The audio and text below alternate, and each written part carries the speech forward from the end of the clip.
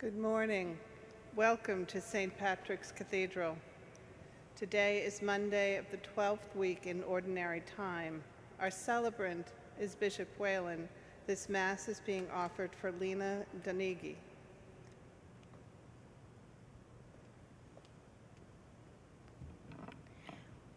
Please rise, brothers and sisters, and let us together sing number 751, the first verse of Sing Praise to the Lord, number 751.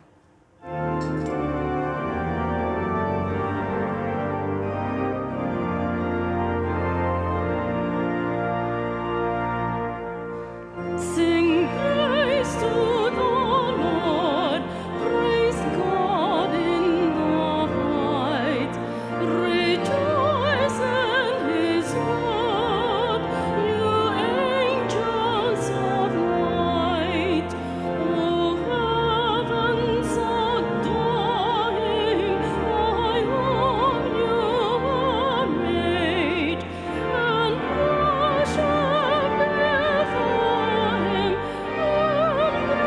in brightest array.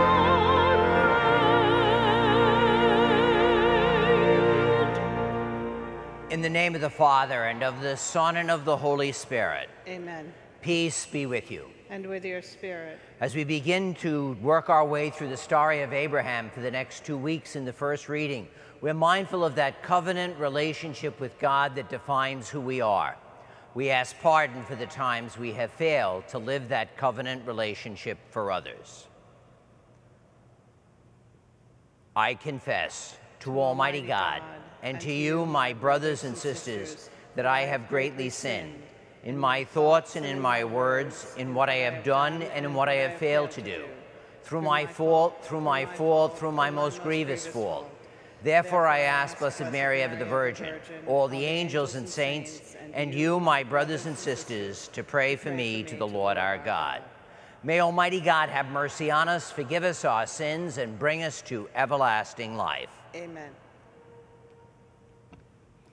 Kyrie eleison, Kyrie eleison, Christe eleison, Christe eleison, Kyrie eleison, Kyrie eleison. Let us pray. Clothe us, Lord God, with the virtues of the heart of your Son, and set us aflame with his love, that, conformed to his image, we may merit a share in eternal redemption. Through our Lord Jesus Christ, your Son, who lives and reigns with you in the unity of the Holy Spirit, one God, forever and ever. Amen. A reading from the book of Genesis. The Lord said to Abram, "Go forth from the land of your kinfolk and from your father's house to a land that I will show you. I will make of you a great nation, and I will bless you. I will make your name great, so that you will be a blessing. I will bless those who bless you and curse those who curse you. All the communities of the earth shall find blessing in you." Abram went as the Lord directed him, and Lot went with him. Abram was 75 years old when he left Haran. Abram took his wife Sarai, his brother's son Lot, all the possessions that they had accumulated, and the persons they had acquired in Haran. And they set out for the land of Canaan. When they came to the land of Canaan, Abram passed through the land as far as the sacred place at Shechem, by the terebinth of Moreh. The Canaanites were then in the land. The Lord appeared to Abram and said, "To your descendants I will give this land." So Abram built an altar there to the Lord who had appeared to him. From there he moved on to the hill country east of Bethel, pitching his tent with Bethel to the west and Ai to the east. He built an altar there to the Lord and invoked the Lord by name. Then Abram journeyed on by stages to the Negeb. The word of the Lord. Thanks be to God. Blessed the people the Lord has chosen to be his own. Blessed the people the Lord has chosen to be his own. Blessed the nation whose God is the Lord, the people he has chosen for his own inheritance. From heaven the Lord looks down, he sees all mankind.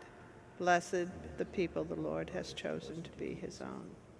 See, the eyes of the Lord are upon those who fear him, upon those who hope for his kindness, to deliver them from death and preserve them in spite of famine. Blessed the people the Lord has chosen to be his own. Our soul waits for the Lord, who is our help and our shield. May your kindness, O Lord, be upon us who have put our hope in you. Blessed the people the Lord has chosen to be his own.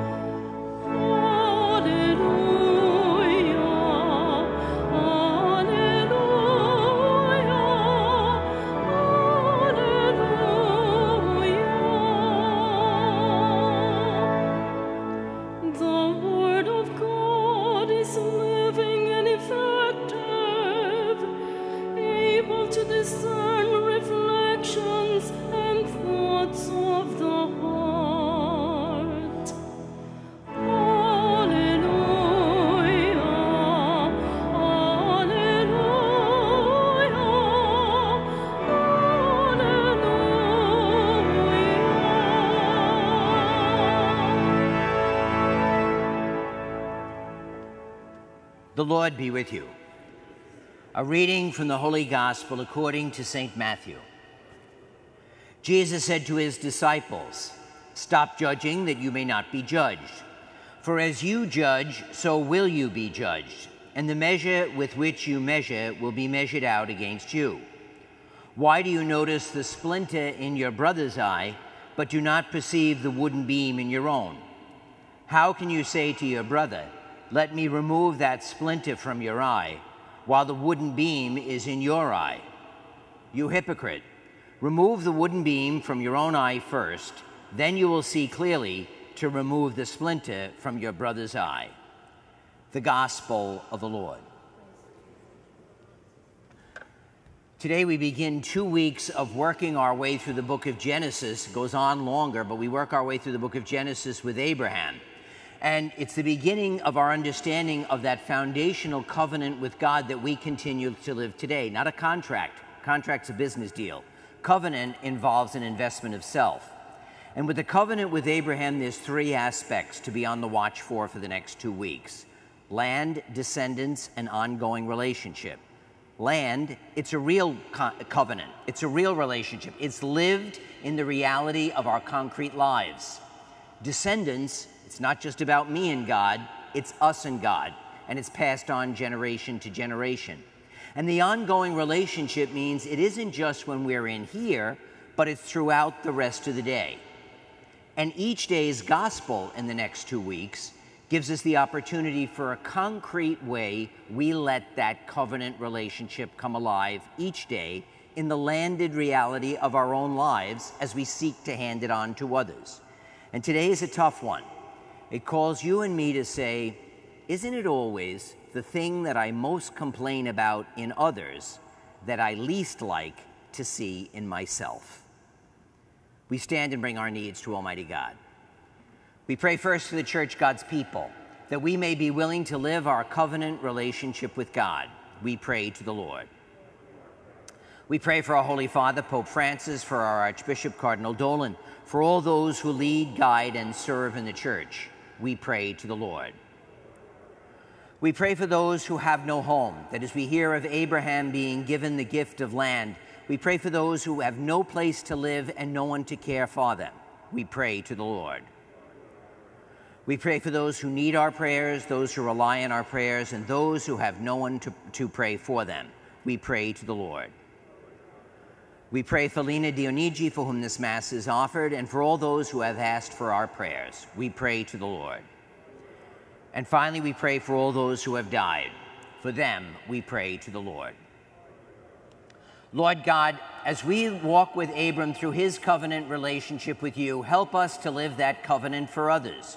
Hear our needs and answer them if they are in accord with your will, for we ask them through Christ our Lord.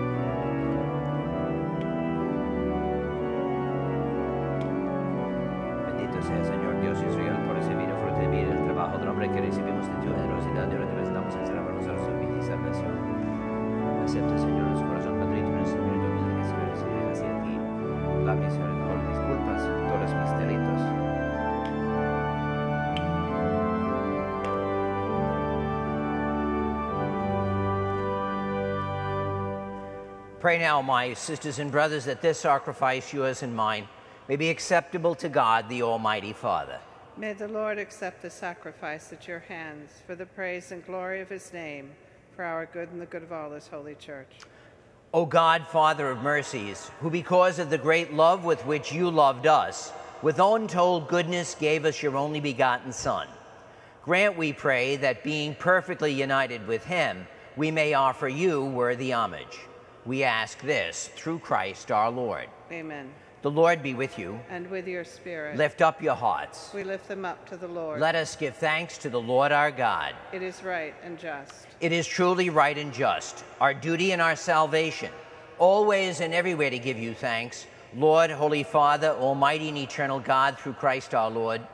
For raised up high on the cross, he gave himself up for us with a wonderful love, and poured out blood and water from his pierced side, the wellspring of the Church's sacraments, so that won over to the open heart of the Savior, all might draw water joyfully from the springs of salvation. And so we join the angels and saints in the hymn of your praise.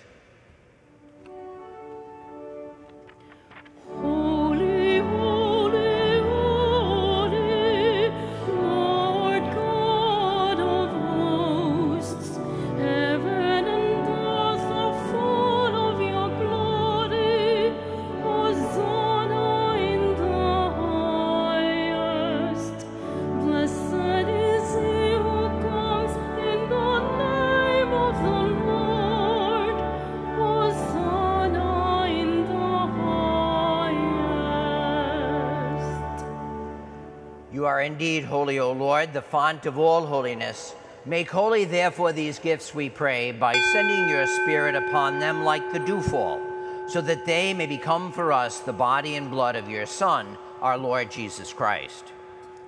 At the time he was betrayed and entered willingly into his passion, he took the bread, said the blessing, broke the bread, gave it to his disciples, saying, "Take this, all of you, and eat of it, for this is my body, which will be given up for you."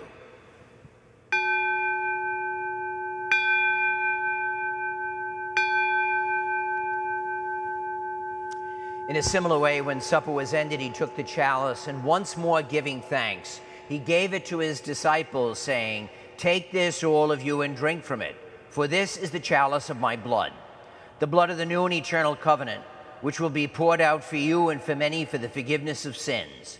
Do this in memory of me."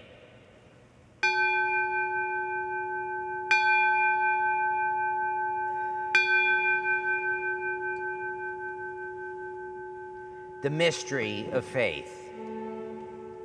Save us, Savior of the world, for by your cross and resurrection you have set us free. Therefore, as we celebrate the memorial of his death and resurrection, we offer you, Lord, the bread of life and the chalice of salvation, giving thanks that you have held us worthy to be in your presence and minister to you. Humbly we pray that, partaking of the body and blood of Christ, we may be gathered into one by the Holy Spirit. Remember, Lord, your church spread throughout the world, and bring her to the fullness of charity, together with Francis, our Pope, Timothy, our Bishop, and all the clergy. Remember also our brothers and sisters who have fallen asleep in the hope of the resurrection, and all who have died in your mercy. Welcome them now into the light of your face. Have mercy on us all, we pray, that with the Blessed Virgin Mary, the Mother of God, with Blessed Joseph, her spouse, with the blessed apostles, St. Patrick, and all the saints who have pleased you throughout the ages, we may merit to be co-heirs to eternal life, and may praise and glorify you through your Son, Jesus Christ. Through him, with him, in him, O God, Almighty Father, in the unity of the Holy Spirit, all glory and honor is yours, forever and ever.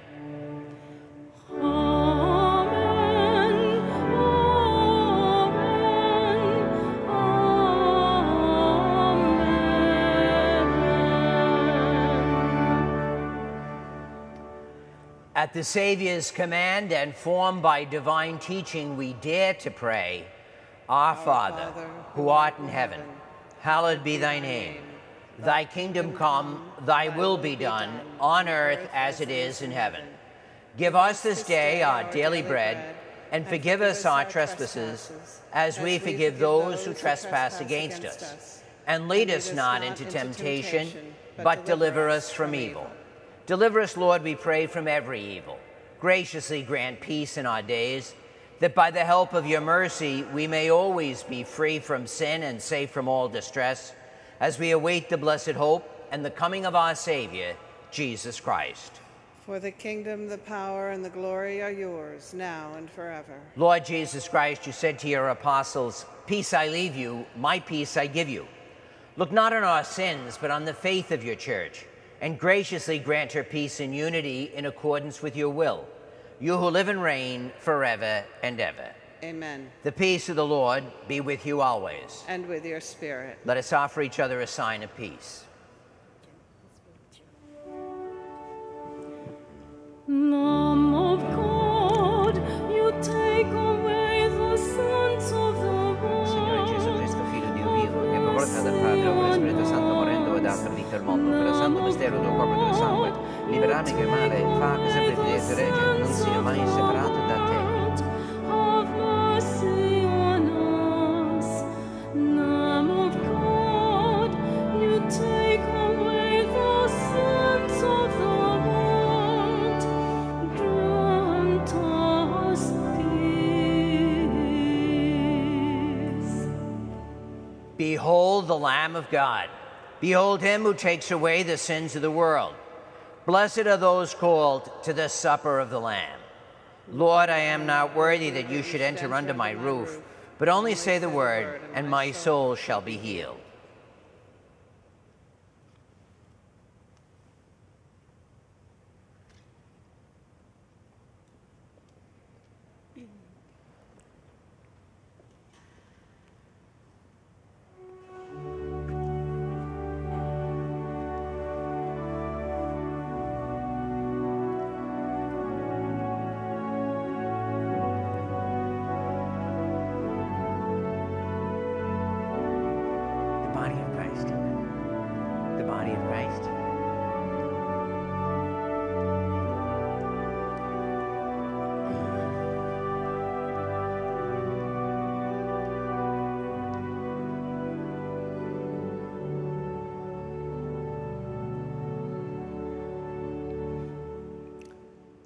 Our communion hymn, brothers and sisters, is number 670, O Living Bread from Heaven.